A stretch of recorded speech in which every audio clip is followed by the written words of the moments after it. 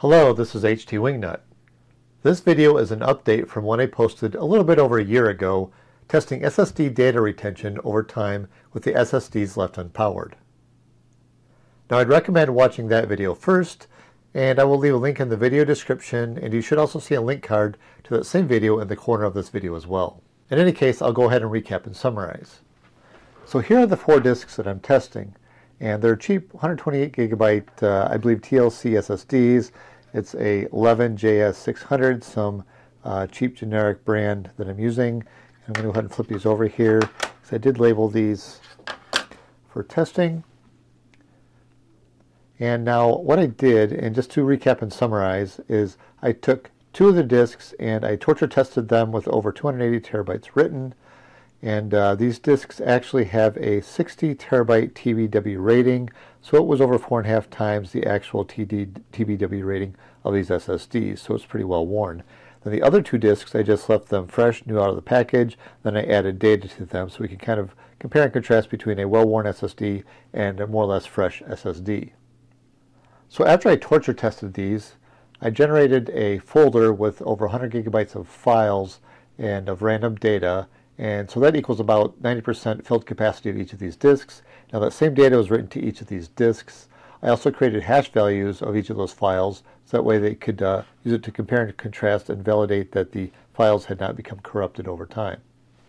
So here's the test plan, and I've got SSD 1, SSD 3, SSD 2, and SSD 4.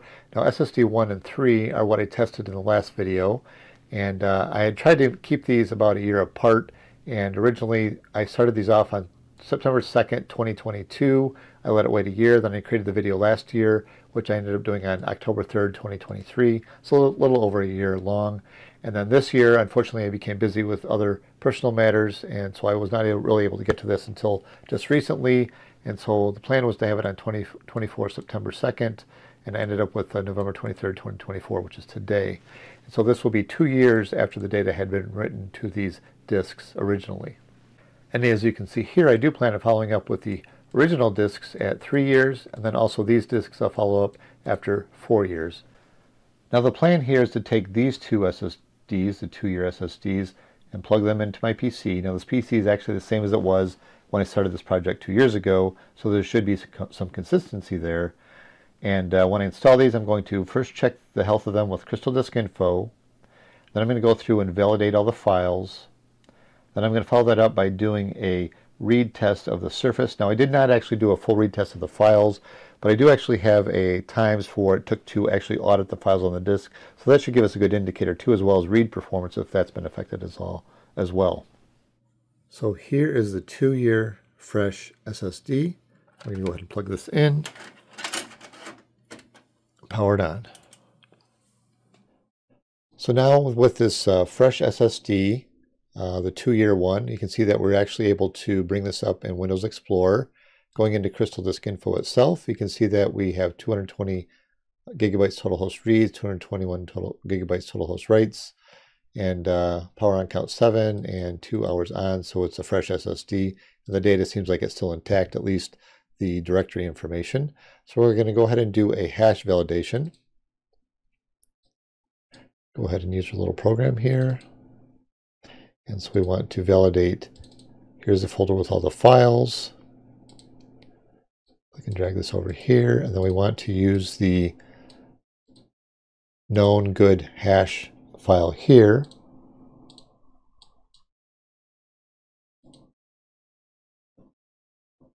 And here's the hash file that has all the hashes in it.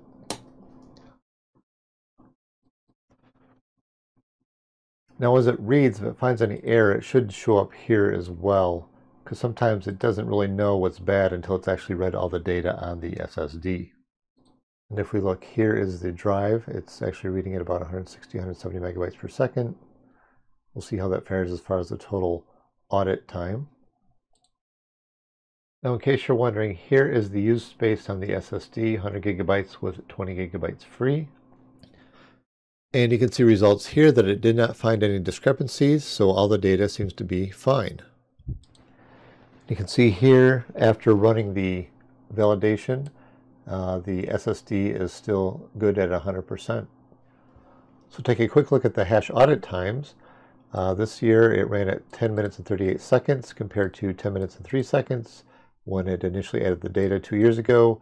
And I'd say that's well within the margin of error, so there was no significant slowdown in performance. So I'm also going to do a full disk read performance test using HD Sentinel.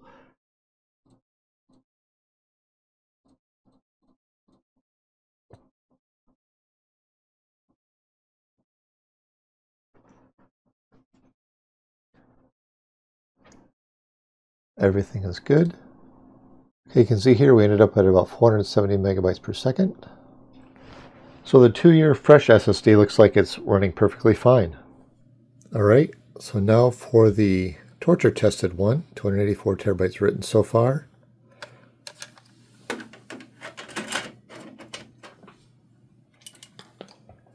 Okay, so now I booted up. I have the well-worn SSD in there, the 2-year one. And you can see here there's the serial number 1425 and total host writes 283 gigabytes, sorry, 283 terabytes. And if we bring up the drive in Windows Explorer, it's showing here, so that's a good sign. I'm going to go ahead and go to test it now, validate the hashes. I'm going to go ahead and audit it, and we want to validate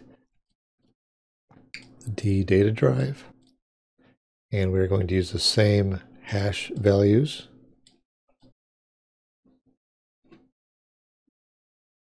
Now right away you can see here that it's actually taking some time here to read that file, so it seems that there may be some concerns.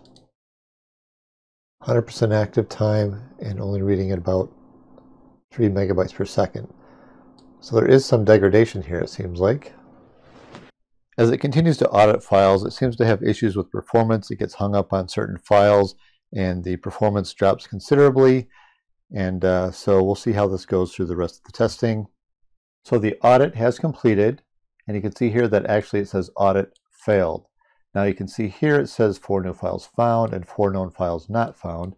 What that means is, if you look up here, we can see the file list of files, file 0002.txt, 266, 359, 682.txt. Says no match. It says that the hash that it calculated does not match the hash in the log. Okay, and same thing, known file not used, which says that okay, this file was in the log file, but it found no match in the folder that I checked. So that's telling us we know that we did not touch these files. So effectively, your hashes don't match, which means that there is some corruption there.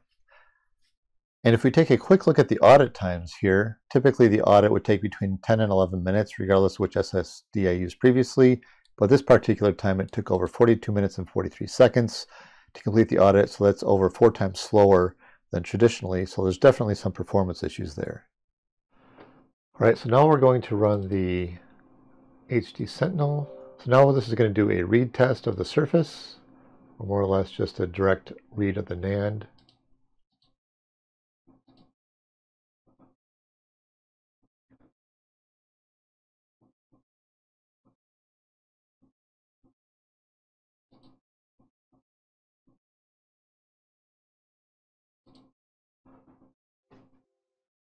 Okay, so it completed the block test here, and it's got 3 damaged blocks.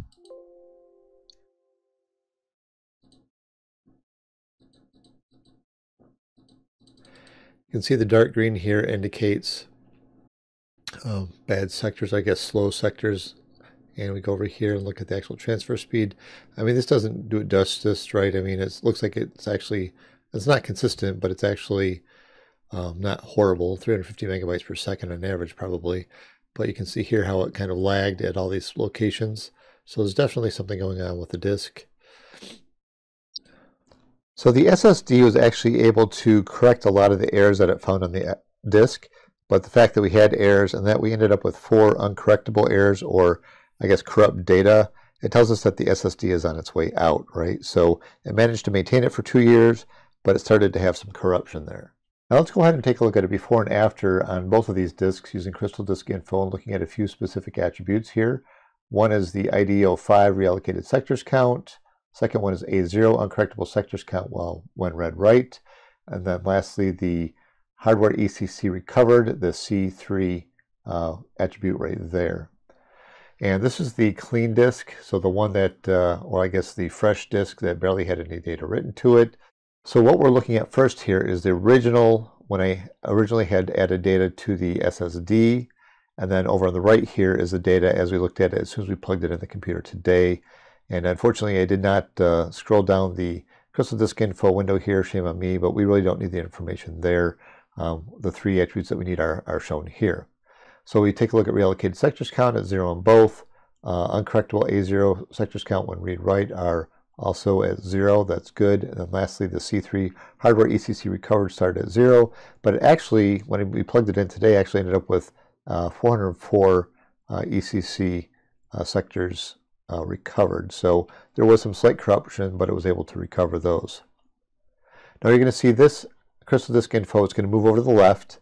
Then we're going to compare it to after the test. So this was just before we tested, and now we look down here. You can see here, here's the Crystal Disk Info on the left, same one we just saw on the previous screen that was on the right. And this Crystal Disk Info window here is after the test. So again, reallocated sectors count is 0. The uncorrectable sectors count while read-write is still 0. And lastly, hardware ECC recovered, which started at 404. It actually bumped up to 409. So it was able to recover 5 sectors. So it's not a great sign, but it's still able to fix itself. And all the data was intact. And then with hard disk Sentinel, we already took a look at that. You can see here it was clean with about 470 megabytes per second. And so here is the Crystal Disk Info for the worn disk. And again, here is the original when I originally added data to it. So you can see here it had already been torture tested with that much data. But at the time, the reallocated sectors count was 0. The uncorrectable sectors count while read-write was still 0 in both. And then we have the C3 hardware ECC recovered. It actually had a number of errors there, and then it actually bumped up after we plugged it into the computer today. So it lost a few, had to recover a few sectors there. So this is before test. Again, this is going to move over to the left. So that's it over here. And now this is before the test today, and then here's after the test today. And again, we look at reallocated sectors count 0. Well, we actually had some reallocated sectors. So that means that we had failed sectors that it could no longer use anymore, 24 of those. Then the uncorrectable count when read-write was 0. Well, that actually bumped up to 12 here. So again, 12 sectors that were uncorrectable when they were read or write. And then lastly, we look at the C3 again. Hardware ECC recovered started at 11,745. But as I was going through the audit, I could watch it go up by refreshing the values here. And in the end, it ended up at about 201,000 versus 11,745 to start. So it recovered a bunch of data, but obviously it reallocated some and it could not correct some of them, which means we lost those 4 files because of that. So after the audit was complete, I went through and again ran hard disk Sentinel on this disk like I did the other one. And you can see here that the light green means it's operating as normal. The dark green indicates that it had errors or issues reading those sectors. Now we compare that with the clean one. Here it took only about 5 minutes to read the entirety of the SSD at about 470 megabytes per second. But here it took about 22 and a half minutes in order to read that. So again, that took over 4 times the time. So there's definitely some issues going on with those NAND cells. And if you go ahead and take a look at the actual transfer rates here, I mean, this part actually doesn't look too bad. It looks like it averages about 375 megabytes per second. But we saw that that really wasn't the case when we actually were trying to read data, because it took 4 times the amount of time. So it should have only averaged about 100-something megabytes per second in reality. And here's just the hash audit times that I showed you in the text document, but here in a graph form. So here again, it only took typically around 10 to 11 minutes in order to run the audit, but with this 2-year well-worn SSD, this test took about 42 minutes and change. So that's the 2-year update. Year 1, the heavily written and the fresh disk actually performed fine and all the data didn't have any issues with it. But now in year 2, the worn or heavily written SSD ended up having some corruption of a handful of files, and performance was degraded significantly as far as the read test. Although the fresh disk here that was barely written to, when I did the read test, performance was the same as before, and all the data was intact, although it showed that there was some ECC happening on this SSD. but it didn't seem to impact performance or the integrity of the data so far. So a year from now, we'll go back and reread these guys here and see where we stand. So I hope you found this interesting. Leave some comments below. I'd be curious to hear what you have to say about this. And until next time, talk to you later.